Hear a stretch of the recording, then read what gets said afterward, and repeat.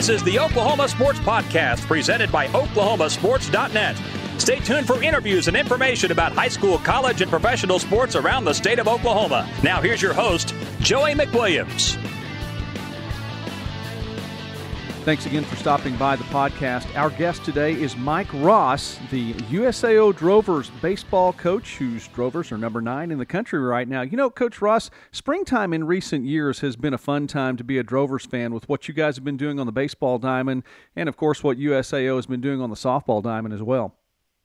Yeah, it's been pretty successful on both ends. Obviously, they're undefeated this year, and I don't foresee them getting beat anytime soon. They're pretty good, and with our recent success over the past few years, it's when the weather warms out, you can come watch some good baseball and softball.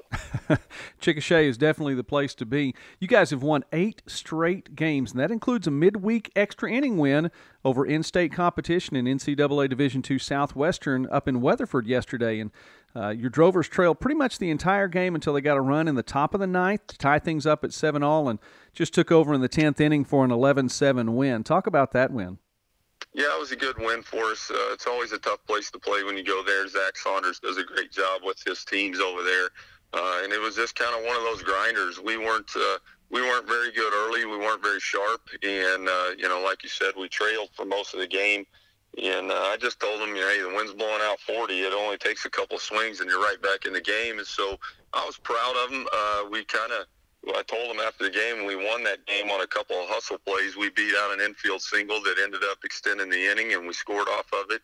And we actually got picked off and got in a rundown between first and second. And Alamo didn't give up on the play and hustled and got back in safely. And those two little moments in the game that extended the innings for us really helped us big time. So it was a good win. Like I said, it was a grinder, but it was fun.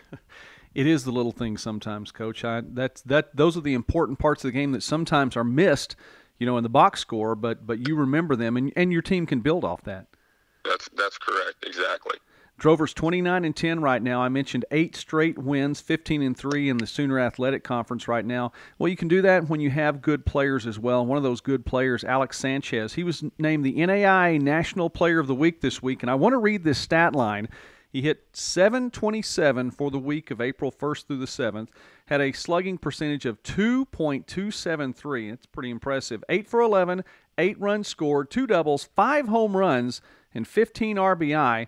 He was able to get on base his first 7 times to start the week, 6 of those with hits. And yesterday, of course, 3 for 6 with a double and 3 RBI. I mean, that's a pretty impressive week, Coach. Yeah, to do that for a whole week is pretty impressive. I'm not sure I've seen a week like that. Every now and again you'll have a guy with a great game or two, but to do it throughout a week, and he did it yesterday too. He came up with a couple of big hits. He's obviously seeing it pretty well right now, and his swing is good, and I hope he continues. That's all I can say. I can imagine. Boy, if you keep up numbers like that, I mean, that's going to draw all kinds of attention. Speaking now with Coach Mike Ross, whose team is number 9 in the NAIA right now. And you all won yesterday, of course, in Southwestern, and it's midweek competition. It's out of conference play. You sent 7 different pitchers to the mound. I would imagine that you don't want to wear anyone down during a midweek game, especially with, Sooner Athletic competition coming up tomorrow. Waylon Baptist comes to Chickasha. Did that work out for you? Yeah, with the stretch we've got coming up with Waylon Baptist and then Act Texas Wesleyan and then Southwestern Christian, that's 3 weeks in a row that we're playing teams in the top 5 in the conference. It's going to be tough. And so our midweeks from here on out will probably be a scripted bullpen type deal where you go out, you get your 1 or 2 innings in, and then you're out of there. The most important thing is for our guys to be healthy in May. Obviously, everything leading into the conference tournament or the national tournament, you're playing for seeding right now. But once the conference tournament starts, you have to get in the championship game to win it, and you can't do that if they're not healthy. And so it's important to me right now that we're able to keep some pitch counts down. Because like I said, we've got some tough ones coming up that we're going to have to we'll be throwing a lot of pressure pitches in tight ball games, and that can wear you down. So I've got to save as many of them as I can on Tuesdays. We've got to play on Tuesdays, but definitely don't want to wear anybody out and have them tired in the month of May. I know you set goals each year, Coach, and I know that the postseason is never a given, but right now where you are as the season is winding down, it looks like you will be playing in the postseason again. In the last 3 years, the Drovers have been to the NAI tournament each of those 3 years and the World Series twice, 133-35 during that stretch. The program really appears to be in the right place now. Yeah, it's I didn't even know those numbers. Those are pretty good. I wouldn't even have thought they were that good. Yeah, I mean, congratulations, Coach. You've done well. Hey, thank you. But no, it's kudos to our players. Obviously, as a coach, your job is to go out and find good players and try to put them in the right position. But once it's game time, it's all about them and their ability to go out and execute and play the game hard and focus on the mission or the task at hand on any given day. And so, the success we've had has been because of our players and what they've done here. And I'm proud of those numbers and proud of our guys.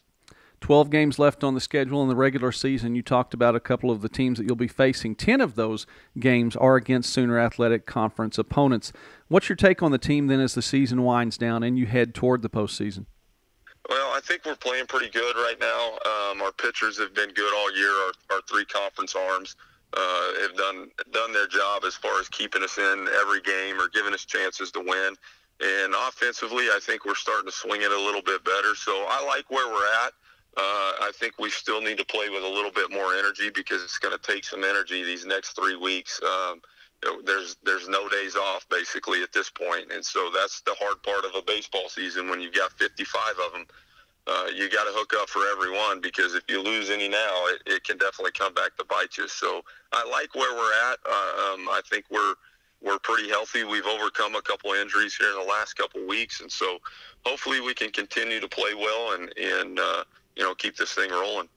Again, the Drovers 15-3 in the Sooner Athletic Conference and currently at the top of the league standings and headed toward the postseason once again. Coach Mike Ross, thank you very much for taking time with us today on the Oklahoma Sports Podcast, and success to you as the season winds down, and we look forward to another lengthy postseason run. Well, I really appreciate you having me, and thank you for everything you do for Oklahoma sports. Thank you.